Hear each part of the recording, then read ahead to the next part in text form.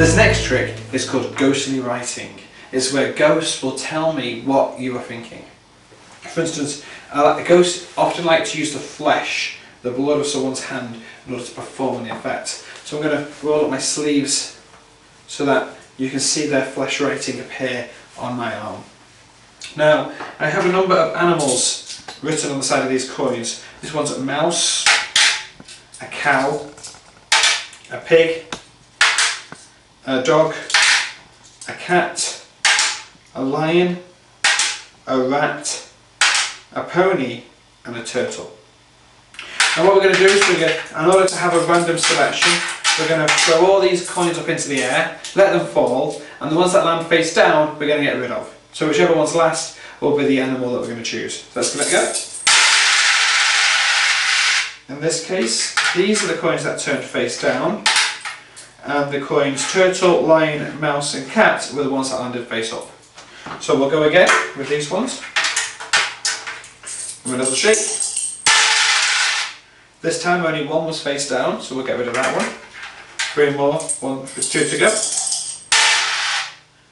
All 3 were face up, so try that again. This one was face down. Cat and turtle, the last 2 left. Again, they're both face up. Both face up. Both face up. And this time, the cat is the only one left face up. Okay? So I said the spirits were going to write to me. I'm going to use coffee grains in order to see what they've written, because sometimes it isn't always possible to see what they've written. But on my hand now, I'm going to ask the ghosts to come along and write across my arm.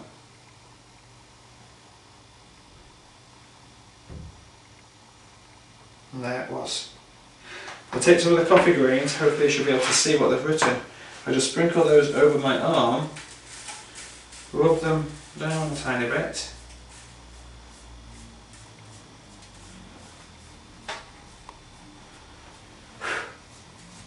Get rid of some of the excess. Tiny bit more.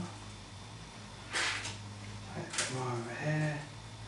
And hopefully you should be able to see the word written by the ghost, which is cat. The word that matches my prediction. I'm going to clean this up and we're going to come back in a few moments time with the explanation. Okay, the secret to this trick lies in 2 parts. The first part is how you make the word appear on your arm. The secret to that, I'm using chapstick.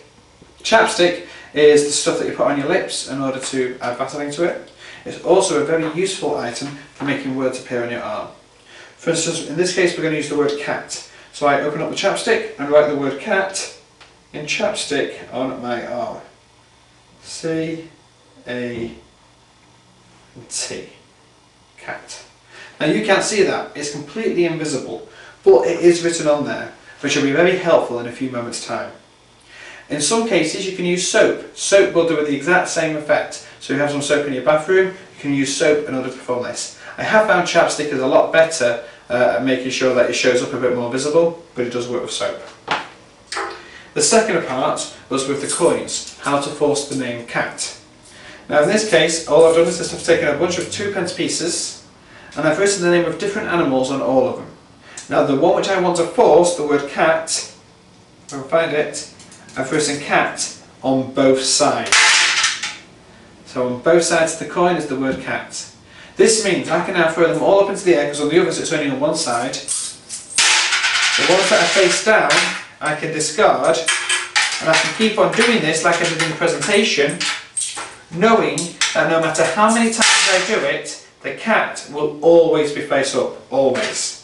So eventually I can eliminate all these other coins which are going to end up face down, because the word cat will always be showing me face up.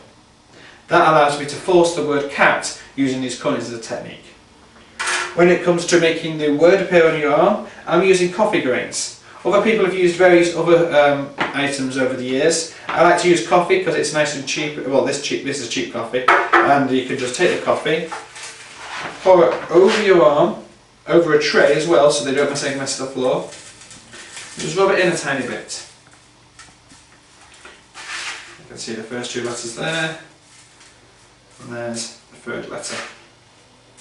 And then just shake off the excess, and you have the word cat written from the chapstick. This is great for spirit writing, for making words appear on your arm. And it doesn't have to be the word cat. Obviously you can change it the next day and do it with the word dog, or do it with various other things like a number. You can force a playing card and have the playing card appear on your arm. There's lots of things you can make using this concept to make words appear across your flesh. I hope you enjoy it, have fun with it, and remember to keep the house tidy because this can be a messy trick.